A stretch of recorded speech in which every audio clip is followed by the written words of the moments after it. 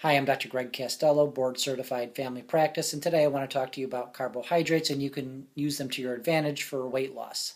There's three basic nutrients. There's the carbohydrate, protein, and fat. Carbohydrates and protein have 4 calories per gram, and fat has 9 calories per gram, so more than twice the density and calories per size that protein and carbohydrates do. Carbohydrates can be broken down into simple carbohydrates and complex carbohydrates. Simple carbohydrates or simple sugars would be things like sugar, white bread, white pasta, potatoes, soda pops, sweets, alcohol are all simple sugars or simple carbohydrates. Not good for you. Complex carbohydrates would be whole grains and vegetables and food like that that's a little bit better for you.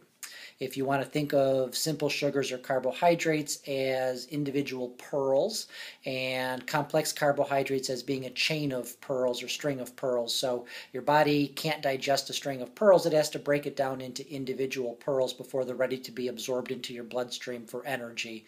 When you eat simple sugars or simple carbohydrates, you literally are digesting or eating pearls that are already broken into individual pieces, and they're very quickly absorbed and very quickly put into the bloodstream. And there's a rise in blood sugar and then a significant insulin release in response to the load of sugar. When you eat a complex carbohydrate, it may still be the same number of grams of sugar and may actually be the same amount of calories, but as a string of carbohydrates or string of pearls, your body literally has to break them into individual components before it can be put into your bloodstream and used as energy. So it's a much slower absorption, a much more steady rise in blood sugar, and a much slower or lower insulin release in response to the same amount of carbohydrate. We talked before about how insulin makes your blood sugar drop, insulin makes you hungry, insulin makes you store fat, so you definitely want to limit the amount of insulin your body produces, and by limiting the simple carbohydrates or simple sugars, the insulin you release is limited and you have less of those issues. When you eat Chinese food and you're hungry an hour later, literally it's true because Chinese food is a bunch of rice and simple sugar, and you have a very prompt rise in blood sugar, a significant insulin release, and all that sugar is cleared out of your system in a short time, and you actually become low blood sugar and hungry and then have to eat again an hour later. There's something called glycemic index, and you can look up glycemic index of different foods, and that basically tells you how sugary the food is.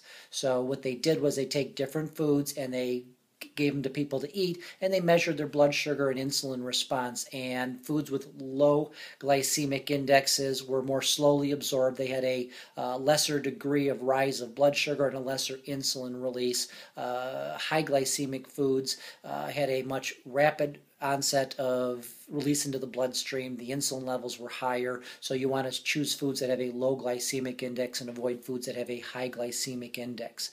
An example would be an apple versus a banana. Both are fruits, both have carbohydrates. An apple is roughage and the skin of the apple is hard to digest, and apple has a low glycemic index, whereas banana, you peel off the rough stuff and you eat the meat or the sweet stuff out of the middle, and a banana has a very high glycemic index, so that would be a fruit that you would want to avoid. You can look up different foods, so look up glycemic index of fruits, glycemic index of vegetables, glycemic index of food, and find foods that have a lower glycemic index and try and stick with those. Another way that you can manage the sugar content or how much sugar or food absorbs and how it impacts your insulin levels is by making sure you don't eat carbohydrates by themselves. This is the theory behind the zone diet. So you want to mix carbohydrates with protein or fat, and the protein and fat is a little bit slower to absorb or digest, so that slows the release of the sugar or carbohydrate into your bloodstream. As an example, if you compared ice cream to sherbet, ice cream has milk fat, it has protein as well as sugar. Ice cream has a relatively low glycemic index. The fat and the protein in the ice cream has it make the absorption a little bit slower and impacts your sugar and your insulin levels less. Sherbet is fat-free. That sounds good on the surface, but it's 100% sugar, and it's already simple sugar, so that's literally like taking sugar and shooting it into your veins, and you get this big insulin rise. So honestly, if you had the choice between a serving of ice cream or a serving of sherbet, you probably should eat the ice cream even though it's got a little bit more calories.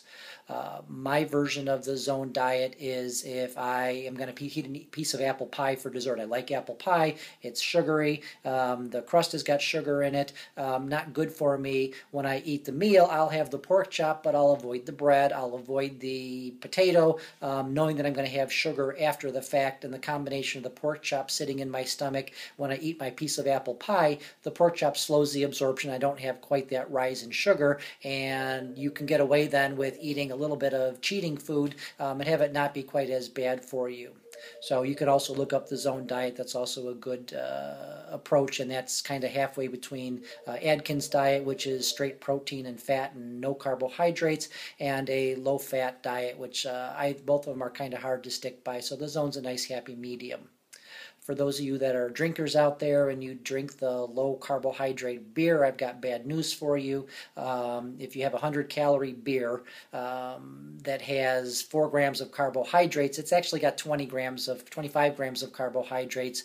The 4 grams are the actual grain or the barley or the wheat that's in the beer. That's what's considered food carbohydrates. The other 90 calories is actually alcohol, which is a sugar carbohydrate as well. So when you're doing your calculations for your carbohydrates, if you're doing something like the zone diet, it's not 4 grams of carbohydrates, it's actually 25. And the way the math works is 100 calories divided by 4 is 25 grams. So for 25 grams of carbohydrates in a beer, there's no protein in beer, there's no fat in beer, so they're all carbohydrates, and it's alcohol, which is a carbohydrate as well. We talked about alcohol and the White Castle phenomenon on a previous video as well, so that's actually a terrible thing to do if you're on the low glycemic index. Look up carbohydrates on your food. Hopefully foods are going to tell you how many grams of whole grain are in them. You can look on the back and see how many grams of sugar there are. Fiber is considered carbohydrate, but it doesn't add any calories, and that's a good carbohydrate as well, so you want to find high fiber food as well. Dr. Greg Castello, thanks.